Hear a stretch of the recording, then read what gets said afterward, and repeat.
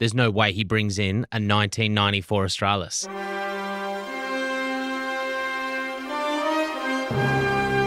Wow. Meant to be.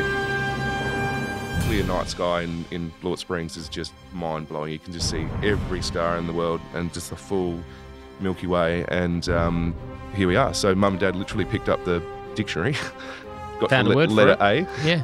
Astronomy. Found Astralis. Yeah. Means pertaining to the stars or celestial being or heavenly body. And so to recreate this was like, a 360-degree label. It was actually Australia's first ever $100 bottle of wine. So Dad was aggressive when he was younger and just, believed in it.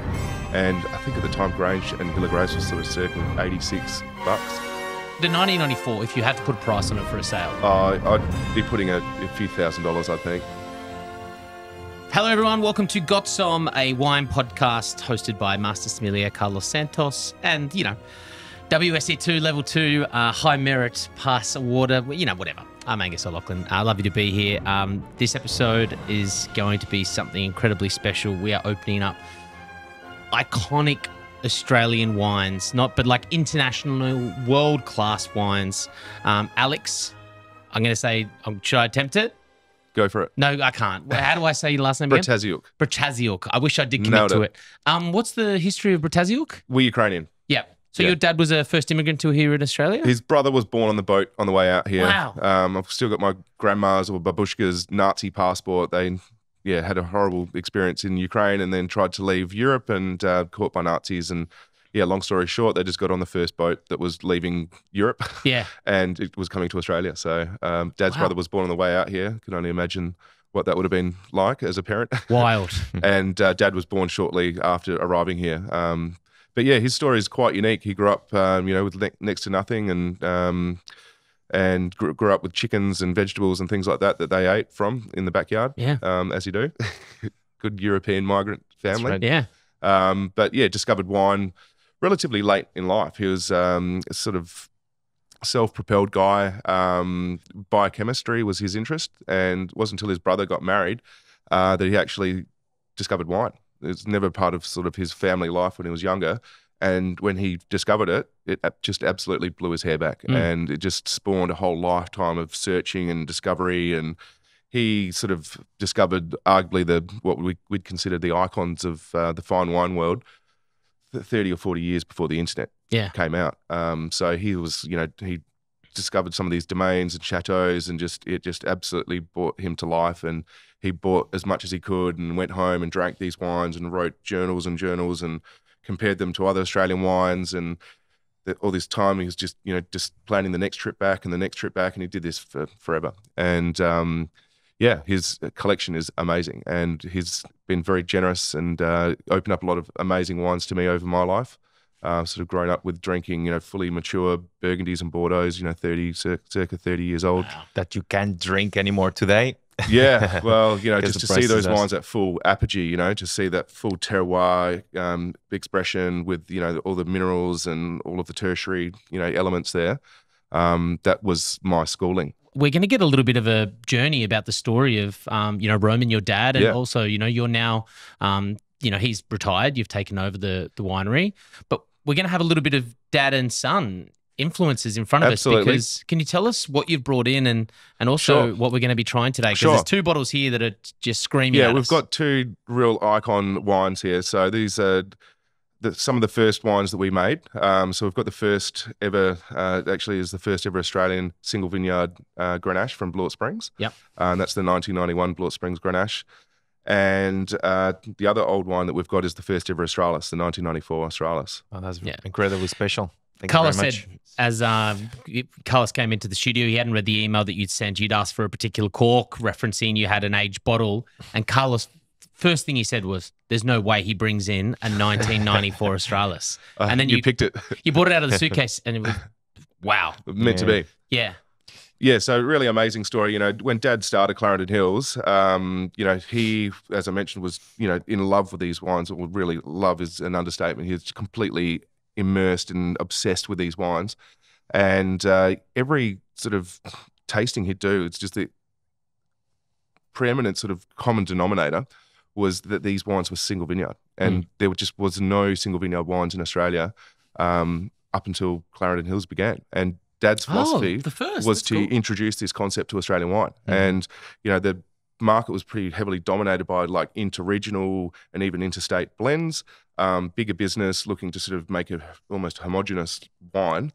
And Dad just despised that. He just knew he could, as a biochemist, make something better. And he knew McLaren Vale was full of these old vines. And more importantly, they were all pre-phylloxera old vines. And underneath that was this amazing myriad and mosaic of terroir and some of the world's oldest geology, and that sort of unique combination of old vines and old soils. He just knew in his heart that he could express that and make something world class. So when he began Clarendon Hills, you know, there was just literally what we'd find on the table here to start a winery with, and just his passion. So the first vineyard that we ever picked actually was the Clarendon Hills, what we now know as Astralis vineyard, but it was just humbly titled Clarendon Hills Shiraz back in those days. So throughout the years 90, 91, 92, 93, that's all it was titled. It was Clarendon Hills Shiraz. But the same sort of methodology applied. He'd, you know, pick the vineyard himself. He'd, you know, ferry all these buckets of grapes up to a shed in his little Honda Civic, and, you know, then he'd stay up all day and night with a bloody empty Rousseau bottle in a bucket, and that was the crusher. Wow. And just an empty wine bottle. Empty wine bottle. It's like a thick one, like from Burgundy or something, right? Yeah. Just smashing grapes away, and he'd keep the stalks and things. And the wines were made, you know, in utter respect to wines of Burgundy. And that was his sort of, you know, reference point and passion, really deep passion for. And so, you know, a lot of those wines were all, 100% stalk fermented, and also, you know, matured in sort of third-hand barrels. We had no money back then. And, you know, then hand-bottled by Dad. And, you know, that was the snowball that he grew. And he had to sell, like, every single bottle to pay for more barrels and more grapes. And he just grew like this snowball year after year after year. And he was a one-man band for, like, the first, I think, 8 and a bit years. Wow. And I remember not seeing Dad, you know, for a lot of the time when I was younger. But when I did, he'd have these purple hands, and that was like a huge, you know, you'd stick out like when you were a kid, like, Dad's got purple hands. You drop off to school and people are like, there's something wrong with your dad. You've got some terrible circulation. No, he's just been harvesting. So where would you like us to start? Do you want to start with the Grenache story with the first ever? I'd love to. I'd love to. Because we have, you know, 30-year apart examples. We've got, you know, 1991, Australia's first ever single vineyard Grenache. And then we've got the most recent release of the 2021 Romas, which is the same vineyard, albeit we've sort of like over the years detected superior parcels of the vineyard, and this is the ultimate parcel from that site. So all old vines, I mean, old bush vines. All very old, dry-grown, pre-phylloxera bush vines. And they just look like these old hands that grow out of the earth, and that's what I've actually put on the label, the new newest release. And, you know, Dad just loved these old vines, and no one was making Grenache, obviously, back then. And, you know, he was making it with stalks in the ferment. You know, they're all sort of circa 13% alcohol, and the market just loved it. Like the fruit, the clarity on the berries, just raspberries, blueberries, strawberries, that sort of, you know, caper. And, you know, with all the lifted florals and some dried herb. Everywhere Dad would go, he would see everyone's eyes light up. And, you know, this spawned a whole, you know, lifetime. The last 35 years, he's traveled the world just telling everybody he could who would listen about, you know, Blewett Springs and how great it is and how rarefied the terroir is. You know, Blewett Springs is sort of like an old beach in the middle of the mountains. It's such a unique spot. You know, we're about 7 kilometres inland, but 10,000 years ago at the end of the last ice age, when polar caps melted, that's where the sea levels rose. So we have the deposited shoreline in the middle of the mountains as a result of that. So it's like vine, soil, and climate obviously are all very, very important for wine. But it 100%. seems like for you, soil seems to be probably the most. That was Dad's interest. Yeah. He wanted to highlight the terroir, the personality, just the individual organic signature that you get from nowhere else in the world. But this one particular place makes that expression in the wine, and that's just what brought Dad to life. Amazing. Let's talk about the difference here. So we've got and put them onto the palette, which Sure. I already have, to be honest. We've got the 1991, the first single vineyard Grenache, and then we've obviously got the 2021 release. Really interesting. Obviously the same vines, but it's great to see what a bit of age and a bit of secondary flavors and aromas are coming through. I mean, I'm getting like this beautiful tobacco on this. Yeah, on you get all the Grenache. tertiary characters once it's fully mature. You get that forest floor, truffly, porcini mushroom sort of background. Yep. And as you say, it's tobacco-y and leathery. You get a lot of dry spice as well. Still fruit though. Exactly. The That's what I was just about to say. The fruit is beautiful. It's Yeah. like ripe, It never juicy strawberry. wanes. Isn't that that's what the wild thing is? A That's what I love 30-year-old about wine. Grenache is Grenache produces these, in an organic chemistry sense, it produces these unfermentable sugar compounds that, for instance, give cherries, raspberries, and strawberries, and also blueberries, their identifying flavors. And what I love about the sort of modern evolution, that we can see towards the younger example, is just all of the sort of best elements have been addressed, and we're now teasing out more of this like floral rose petal aroma. And we're starting to see more mineral influence as well. Obviously the vines are another 30 years of age. Crazy. Grenache has, second to Pinot Noir, the second highest surface area of its root network. So it's highly reflective of its mineral environment. So talking about, this is your dad. Yeah. This is Roman. Like you said, this is him by himself at this point, right? Yeah, Making exactly. the wine. Yep. And then this is, under the, I guess, new management of yourself and a team. This is far superior. We've got, a number of winemakers now involved in the business, viticulturalists. We've got another 30 years experience with the one vineyard. We've got 30 years refinement on Dad's own, expertise as well. And you can just see like it's at such a heightened state of refinement, the new example. And, as a marketer, it's hard to sort of say to Dad, you need to make better wine. Nah. It's impossible. I was going to say, does Roman still come into and just like, Yeah, be so doing? he Does he said like he's to have a little retired dibble? before. He's now at just a stage in the business that he'd never ever leave it. It's a part of his DNA. Yeah. He's just flat out on the phones, ordering, viticulturalists to make sure they're spraying, make sure you're doing this, doing that, and he's always driving through the vineyards. He's always out there. I join him prior to vintage for about 6 weeks before we harvest, just doing samples. He's checking leaves, making sure everything's all healthy. Other times of the year he's just in the barrel hall, just tasting with a barrel spear and a glass. And that's what I'm now, try and be up there every day that he's doing that.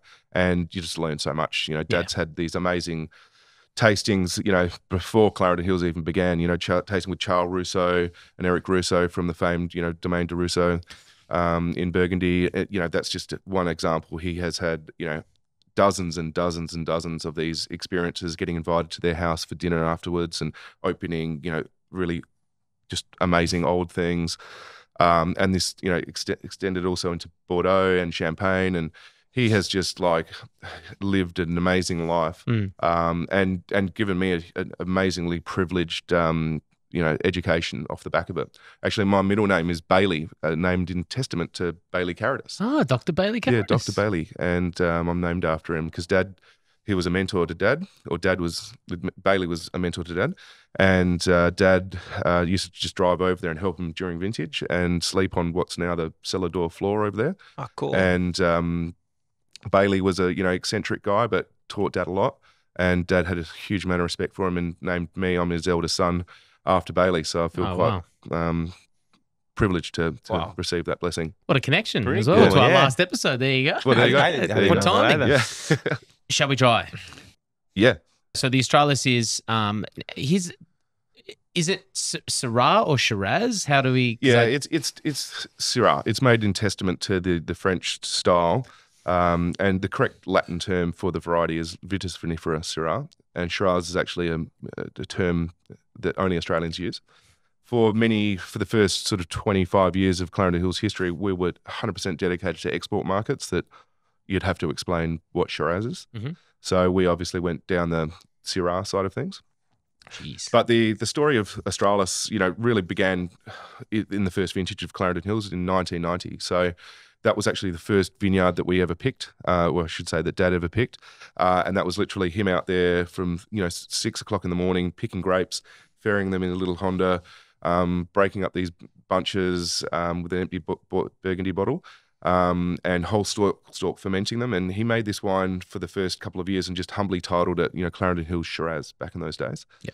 And just every year, every barrel tasting, every time he showed anybody these wines, he just like reinforced this solemn belief that this wine was out of this world. And he got to the 94 vintage, but he'd just convinced himself that he was going to call it something different this year. Didn't know what it was. And we actually got contacted by a famous photographer who had just left Domaine de la Romani Conti, and through an interpreter said, I want to photograph you.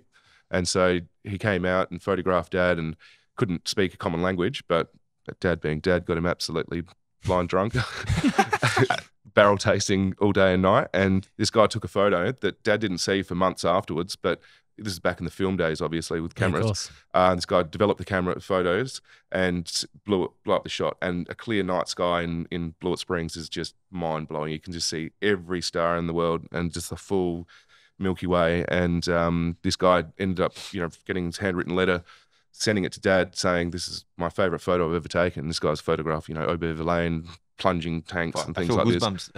And Dad just had this like goosebumps. His whole body lit up, and it's like, that's it. That's exactly what it's all about, And here we are. So Mum and Dad literally picked up the dictionary, found a word letter for it. A. Yeah. Astronomy. Found Astralis. Yeah. It means pertaining to the stars or celestial being or heavenly body.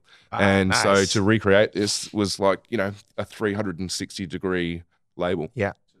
Which is such, back in 1994, the artistry, the level, like from the aesthetic of it, that's so clever. Like when you did just do a little 12, people are watching this on YouTube, you saw that. But for people who listen to the podcast, it caught the light in the camera, and like it's like a little dazzling of a star by using that little bit of gold on the label. It's super special. So that's the whole connection with that photograph, and just this undying belief that this wine was so spectacular and he just needed to share it with the world. Yeah. And so, we released it. It was actually Australia's first ever $100 bottle of wine. So Dad was aggressive when he was younger and just believed in it. Yeah. And I think at the time Grange and Hill of Grace was sort of circa $86. So there were a lot of pundits that sort of said, who the F is this guy? But Dad said, all right, well, you tell me. And he had this big tasting, sort of similar to what I did yesterday here with the trade day. Put a big tasting on, had everybody who's anybody in the country come and taste these wines, and had all these brown paper bags lined up, and just said, all right, you tell me your top 3 wines and give me 3 points for 1, 2 points for 2, and 1 point for 3. And long story short, Astralis came out with more points than all the other wines put together, and could have gone easily a backfire on him. But that was Dad's just belief, and he's just never wavered in that, and been very, he's given me that sort of passion as well. Unbelievable. It's delicious. So basically, Alex said we'd love to put in an order for 6 bottles at $100. So we'll grab 6 more of the 1994, $600. Send me an invoice. No dramas. We'll get that done for you. Unbelievable. It's delicious. Yeah, the nose on it is just stratospheric. It's like truffle and forest floor and dried roses. It looks like an amazing old Hermitage. And it's what, 30 years old now, 29 years old. 29, yeah. Wow.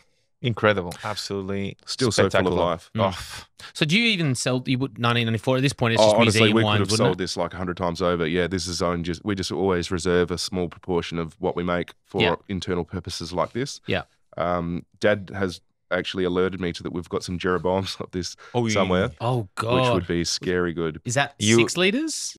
3 litres. 3 litres, 3 litres. Magnum's 1.5, sorry, 3. So you just don't know where they are, so well, no one knows. Interestingly, he told me about that they exist, but didn't tell me where they are. Exactly.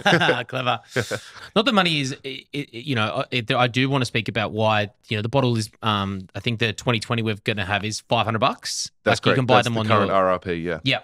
The 1994, if you had to put a price on it for a sale, like let's say, you probably don't have the stock that you could put it on the website. What do you think it would be worth? I'd be putting a few $1,000s, I think. Yeah. Probably circa 2.5. Jeez, mate. That's a pleasure. And that's what the money does. The taste, it feels that way. It's the history of it. I was going to say the story for me is the worth money. That's the ultimate value for us. It's probably more valuable from our point of view than it would be from anyone else. But it's a very special old wine, and it's really where Clarendon Hills, jumped out of the stratosphere of Australian wine, and we got discovered by Robert Parker and all the international critics, and this is what opened up all the doors around the world for Clarendon Hills and Dad.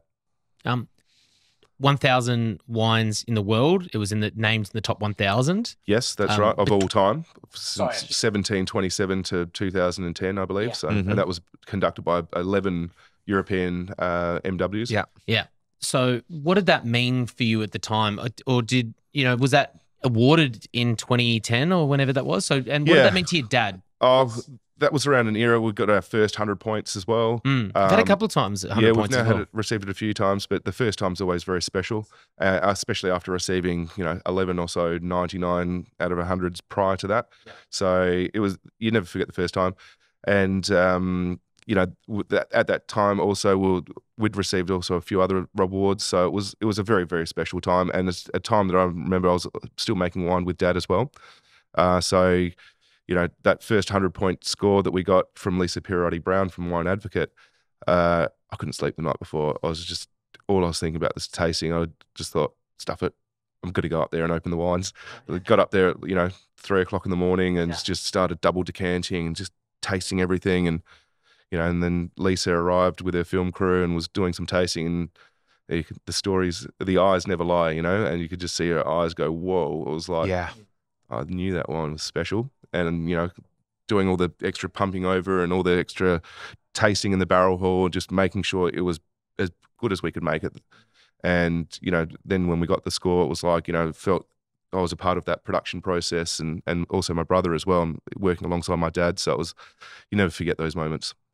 Amazing. Awesome. So Astralis being 4 hectare still? Or? Yeah, it's a very, very small vineyard. How much do you make? It varies. So it's obviously all dry grown, but dry years like 2020, we're getting not very much, like 456 packs. Wow, yeah. And that's for the world.